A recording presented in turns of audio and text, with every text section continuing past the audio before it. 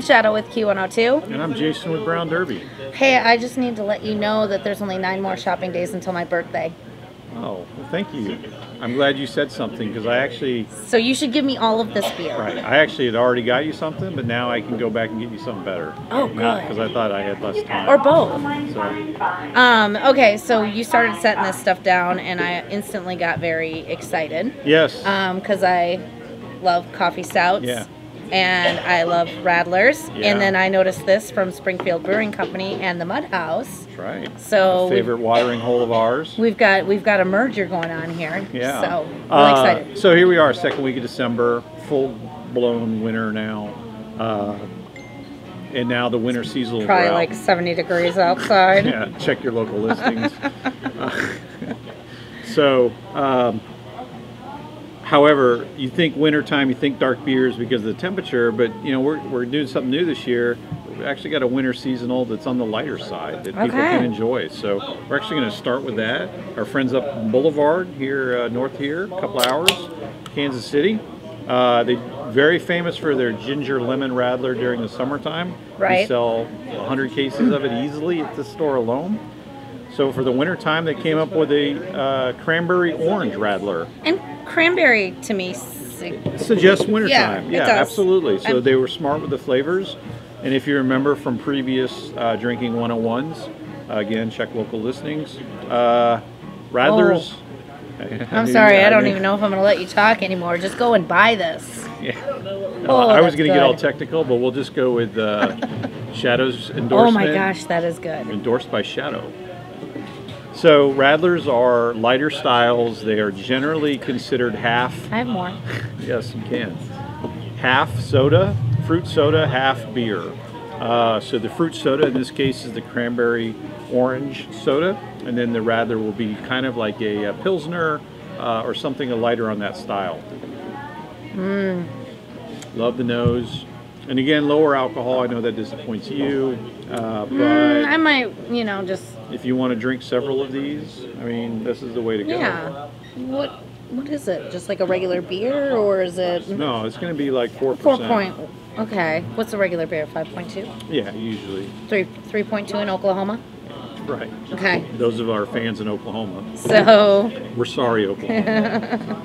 I know anytime we go to Rocklahoma, we got to make sure that we bring all of our beer across state lines so that we can actually have some decent stuff. I wouldn't say that too loud, but... I don't do that. I don't do that whatsoever. Yeah. Just saying. So. That's really good. Local brewery, Springfield Brew Co. We've had them on, we've talked about them on the show quite a bit.